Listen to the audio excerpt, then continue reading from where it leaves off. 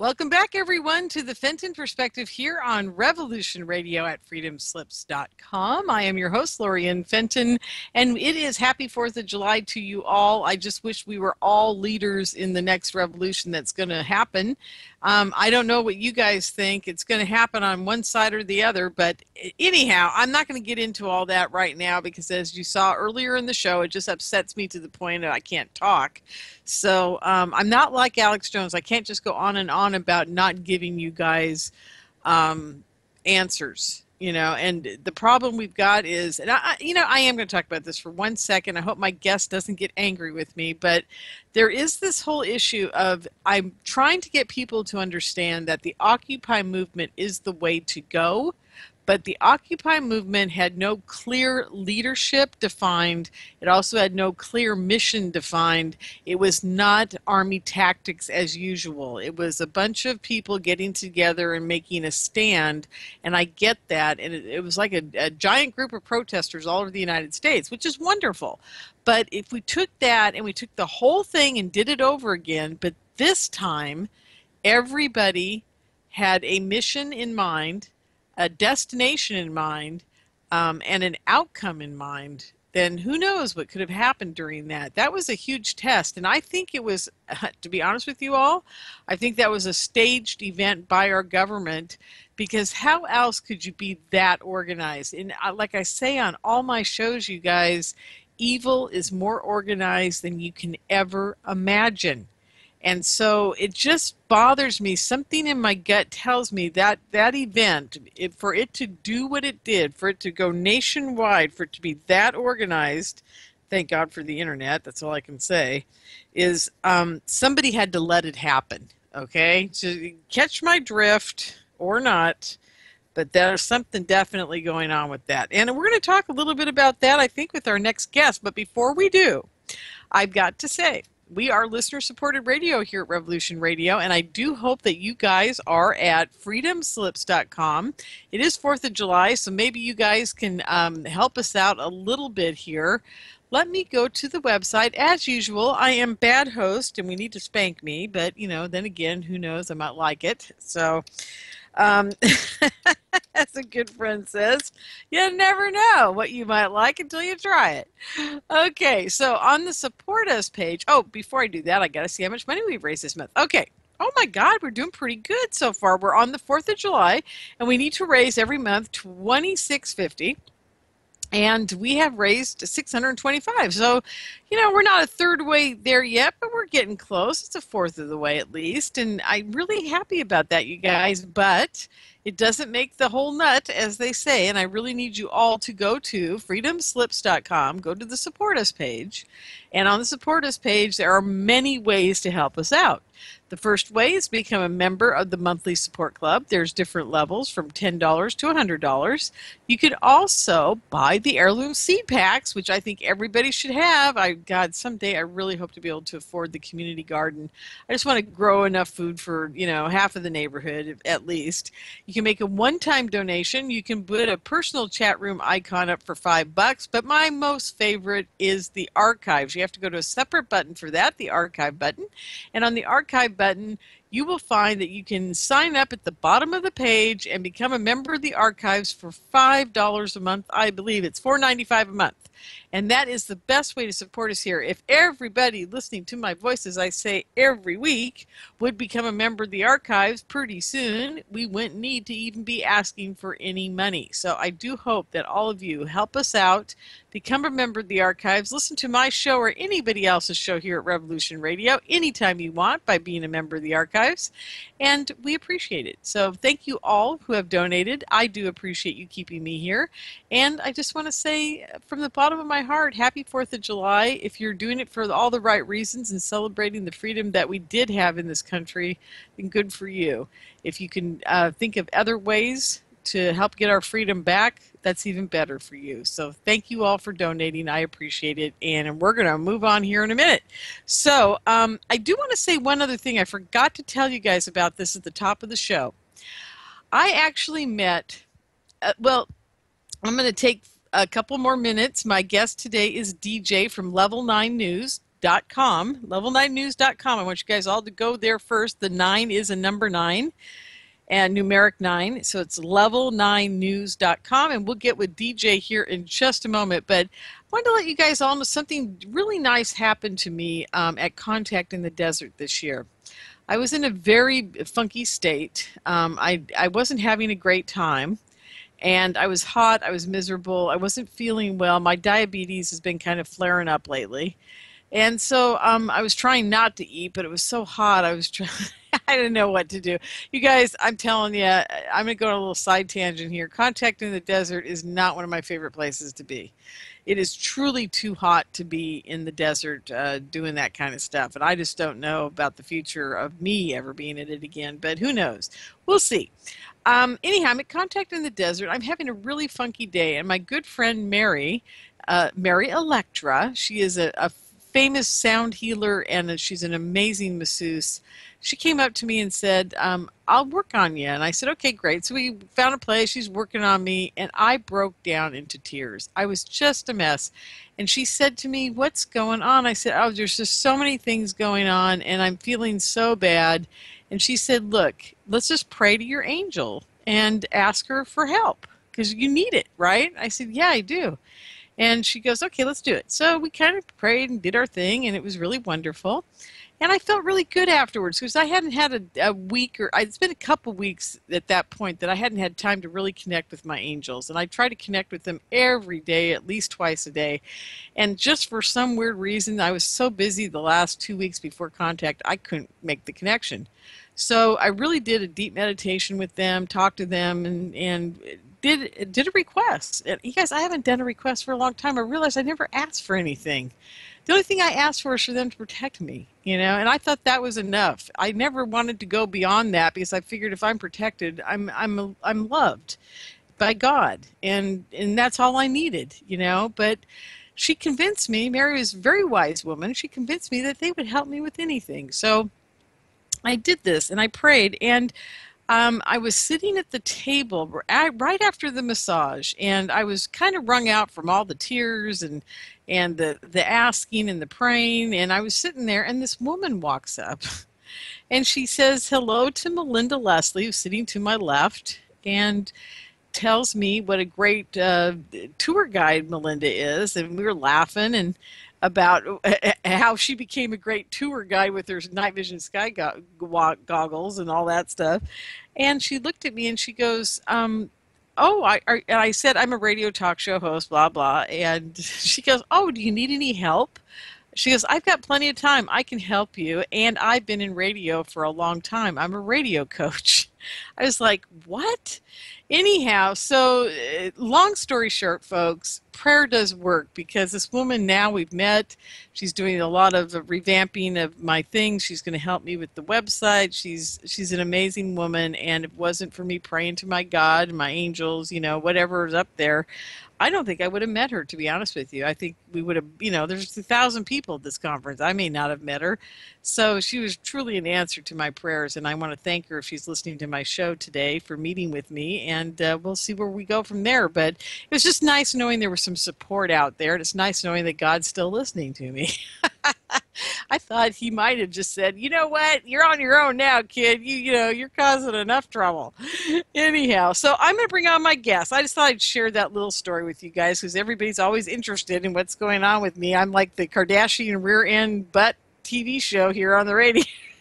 Oh, okay, DJ, are you with me? Hi, Laureen. Happy 4th of July. Yeah, you too. Thank you for being on my show today. I really appreciate it. Hey, and by the way, I can hear myself a little bit in the background, so can I get you to turn down your speakers just a hair? Can you still hear me? Yeah, hang on one second. Sure, no problem. Anyhow, DJ, folks, you've got to know, she's the most amazing woman I've ever met. I swear to God. I heard her one day on John B. Wells' show talking about Jade Helm, and I was like, oh my God, this woman is fascinating. She does her research. And I've had her on the show a couple times, and we talk every once in a while back and forth, and every once in a while she'll text me in Skype and say, I've got something really cool, and we talk about it a little bit, and it's amazing the work she does. She is truly and a gifted and very thorough researcher and reporter. And I would say she is a journalist in the true sense of the word, folks, because very few people out there really are doing journalism anymore. I call it just giant sensationalism.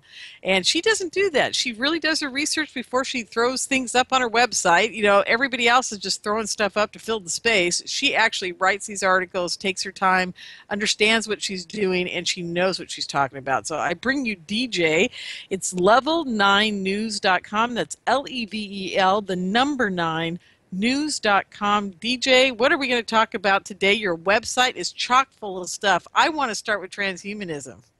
Oh, well, that's a pretty big subject. I know it's huge, but you know, your website is just so amazing. And this first article that caught me today when I went to the website was Transhumanism, Our New Evolutionary Path. Mhm. Now, did you write this article, or is this one that you thought was so amazing you had to put up there by somebody else? I can't tell yet. No, ma'am, I wrote that article. Oh, did you? Oh my Yeah. God. Oh my God. Okay. So, so, so what I need to know from you is why humans will be hybrid robots by 2030. It's very interesting that you're leading with that on your website right now. Have you seen the movie The Corporation with Robin Wright Penn? I don't think so.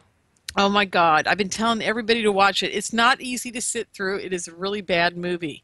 But but the whole concept and what they're talking about in the movie is very intriguing to me because it's basically taking our consciousness and putting it in an AI reality, and we can become anything we want in the AI reality.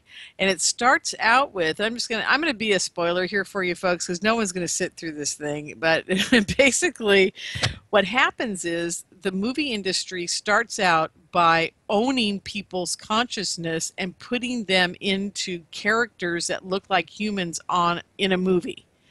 And so they don't need live actors anymore. As the guy describes in the first part of the movie, he goes, I don't have to put up with your drug abuse. I have to put up with your womanizing. I have to put up with anything. I just put you up there and have you do what I want you to do. Um, anyhow, so there we go. And very interesting concept of a movie. And I'm not going to tell everybody how it ends, but you really need to watch it and make yourself sit through it because it really shows you what could happen eventually. I really believe so. And so humans will be hybrid robots by 2030. Now, now this looks like this is by Ray Kurzweil, which I've heard quite a bit about. And do you go on after that to talk about what your take is on it? Yes. Ray Kurzweil is probably um, the world renowned pusher of transhumanism. Yes, yes, he is. Yeah, he has some very, very strange ideas in his head. Well, I'm beginning to wonder if he doesn't have a robot brain in his head, you Yeah, know? I think he would like to. I think he would eventually like us all to be there. But we're moving in that direction at, a somewhat rapid pace. I mean, they're talking about, I just posted a report, or it's posting tomorrow, about a survey on 2,088 people by, I think it was Business Week or something like that, and went through the survey, and it explains how these 2,088 people that they surveyed thinks that, oh, this is all just fine and it'll be commonplace, and we will have a better human experience because of it. And I was like, ooh, yes.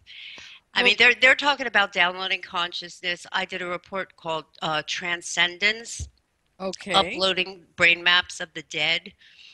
What? Yeah, and they're Holy working on that Moses. now. And the firm, the startup, and I think it's in California, that's working on this, they haven't perfected it yet, but they're well on their way. And for the right amount of money, you could be able, at the point of death, upload your brain map to a computer, and then after the death of your physical body, have it downloaded into either a cybernetic unit or another, or something else. Oh my God, DJ, I'm having chills, and I'll tell you why. Is because I absolutely believe we've been doing this for quite some time. I don't think the more and more I dig into the whole, now I know this sounds crazy, but the more I dig into the alien connection to this planet, if there are such things as aliens, I have never seen one or remember one, so I don't know, you know. But everybody I'm around in the UFO community swears to God they're communing with other, entities. Now, I don't think as many of them are extraterrestrial entities. I think maybe it's a very small percentage that can transverse the stars. I think the other ones, the more popular of them, like 75 to 80%, are probably interdimensional beings. And I believe that these beings have, in some way, shape, or form, started working with our military on a very dark level where they're actually downloading our consciousness and using our consciousness, because it explains a lot of what these people that claim they've gone to Mars, these people that claim they've traveled through time, there's people that have claimed they've done all these things. And if you really look at it, what are they saying? They're saying that their consciousness is in a different state or different dimension than our 3D reality here now. And who knows who might be triggering those events to happen in their life as a grand experiment in this country.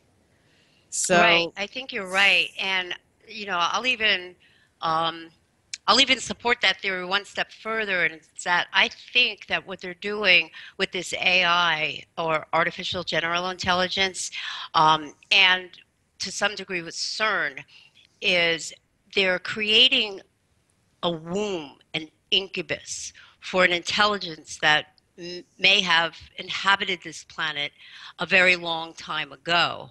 And it's not a benevolent intelligence. oh my God, DJ, I can't believe you said that. That's exactly what I believe too. I You don't know know, how CERN plays into that because when I was talking earlier about talking to my angels, I know I sound kind of religious and kind of like off the cuff here going into that story, but the reason I brought it up is because who knows that these angels or God or what have you isn't our higher selves in a holographic universe where we're creating everything around us at all times. So basically, I'm talking to myself at a higher level or higher dimension. And I think we all can tap into that higher dimension, and that is our God. yeah, So, I think you're right. and I think there's an equal and opposite, very evil AI system out there that doesn't care about humans at a 3D level, very much like the Matrix. They thought we were an anomaly that needed to be killed, you know? So, anyhow, it's a very bizarre conundrum, and I'm so glad that you're writing about it, thinking about it, digging into it. Now, let me ask you, how did you get involved with, writing about transhumanism and keeping track of all these people out there that are trying to control our every thought, deed, and what we're doing here on this planet now? Well, I've always kind of subscribed to the theory, and I became like, awake. I knew something was very wrong about 10 years ago, maybe even more than that, but I couldn't put my finger on it. So whenever, reports would come out from mainstream, what I started doing is flipping them over 180 degrees and going at them from that direction, kind of from the perspective, what's up is down, what's good is bad, what's black is white, Mm-hmm. and finding some very interesting stuff, as far as what was being reported to us or told to us, and compare that to what was actually going on behind the scenes, and how very, very good these self appointed overlords of humanity are at Mm-hmm. this. Absolutely. So, Level 9 News came out of what incident in your life did it spurn it to happen? Well, pretty much the incident where I uncovered the jade helm. What the jade in the jade helm exercise was actually a piece of software called Jade 2. And it's a self-aware, network-centric, autonomous warfare system. And it's got tentacles that go out in 100 different directions. But it predominantly uses all of our communications to gauge emotional responses to stress, anger, anxiety, conflict, and it weighs those emotional responses in a battle planning scenario. Oh, So geez. that's kind of what got me into, you know what, I got to put up a website. People need to know about this stuff, what's going on behind the curtain that they're not being told. Oh, and by the way, um, in line with the Jade 2 software, the Yeah. Pentagon, I just put up a report about this. Okay. Pentagon just released a document. It's 58 pages, but what it takes out of the shadows now and puts in the light is everything I've been talking about since way back last year, a year and a half ago. They are telling us we're using your social media. It will be used as Mm-hmm. targeting telemetry an autonomous warfare, seek and destroy, seek and identify type of system. Oh And my they're not God. just talking about terrorists, Lorene. They're talking about all human threats. Oh, That's the exact exactly. quote. In other words, you and me. Yeah, all human threats pretty much encompasses everyone. It does because humans have emotions and emotions are not allowed in that kind of scenario. Believe me, I know. Oh my God, this is so crazy. Okay, so the Pentagon. Oh God, this is like talking to. I love what you're doing, but every time I talk to you, I kind of freak out for about 4 days, and it takes me Oh, that long to get back to going to work every day and not having. See, I work at a job where I crunch numbers. uh-huh. And I do a lot of managerial work and things like that. And so I've got a lot of time in my brain while I'm crunching numbers to think about this stuff. I do operate on two levels when I'm crunching numbers. I don't know how I do it, but I do. And it just takes me literally days to get back to the point where my mind doesn't wander into these horrible areas wondering what we're going to do to fight back with this. And to be honest with you, I don't think there's anything we can do. I've been talking the whole show today. You weren't listening to the first hour, but the whole first hour pretty much was me on a rant about how the Occupy movement had it together, but they just didn't have a leadership or a mission. They Yeah, didn't know what they were really doing, but man, they were organized. And the problem we've got with a lot of the people out there that want to change our government, that want to take back our system, they're not organized, and they got a lot of passion, but they're just not organized enough, and they don't know who the leader's going to be, and nobody wants to step up. I mean, that's a big problem. We don't have people like George Washington anymore that we could go to and say, look, George, we really need your help. Come on, rally with us. I mean, where do you go? There just isn't anybody. yeah. I think that movement started out with good intentions, and but it was co-opted, Yes, I agree with you. by Soros and those of that ilk. Yep, yep, absolutely. Now, when people go to your website, they can sign up, they can get a subscription to the website, and they can get a username and password, and then you send them every day or every couple days a new article via Um, email, like an alert. no, I don't do that because I know how much that annoys me. But what they get when they sign up or they subscribe is they have the ability to comment, and that part of that is to keep trolls off the site. They also have the ability to participate in forums that are already up there, and or to create their own forum.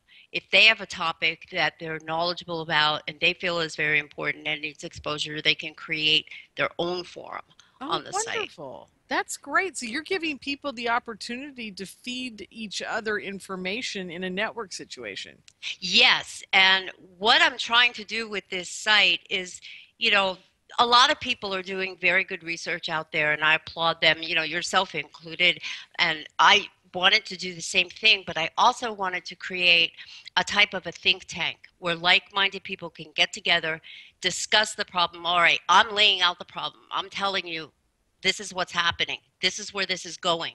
This is Got why it. this won't work the way they're saying it will, and then have other people come in and in a group think type of a platform, try and address some viable solutions to this. Oh, wonderful. See, now this is, I'm so glad we're talking about this because That's what I was ranting about today, is that I feel like we don't have any place to find solutions or have solutions.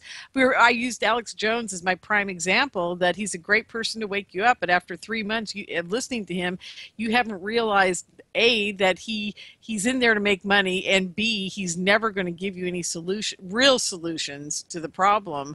Then you're going to be trapped in that anger, feeding anger. Hysteria. Yeah, Yeah, anxiety. it's a fear mongering, basically, is what it Yeah. is. And you'll be trapped with him in that matrix. And I think people are much smarter than that. And I think that if after 3 months you go, oh my God, this guy's never going to help me, really, he's never going to give you the answers I need, they should be coming to your site. They should. I Yeah. wish more of them would. I mean, we're gaining subscribers in that. It's a slow, arduous process, but Now, because I don't do a lot of promoting and I don't do advertising. you're But like me. thanks to people like you, who put the word out there. And yes, that's what we need to do. We need to have a group think. We can't just all be running around with our hair on fire, screaming, you know, this is the problem, this is the problem. And nobody, like you pointed out, nobody contributing anything. Okay, this is what we can do. All right, if that Exactly. doesn't work, then we can do this. Or maybe we Yeah. need to do A, B, and C simultaneously. Exactly. Yeah, yeah. Wonderful. Well, hey, I can't believe it. We've already hit the first break, and I haven't even started talking about the emerging technology article I saw. Oh my God, folks, wait till you hear about this. Okay, we'll be back in a few moments. Stay with us with DJ at level9news.com. Revolution Radio at freedomslips.com. And we'll be right back after this message.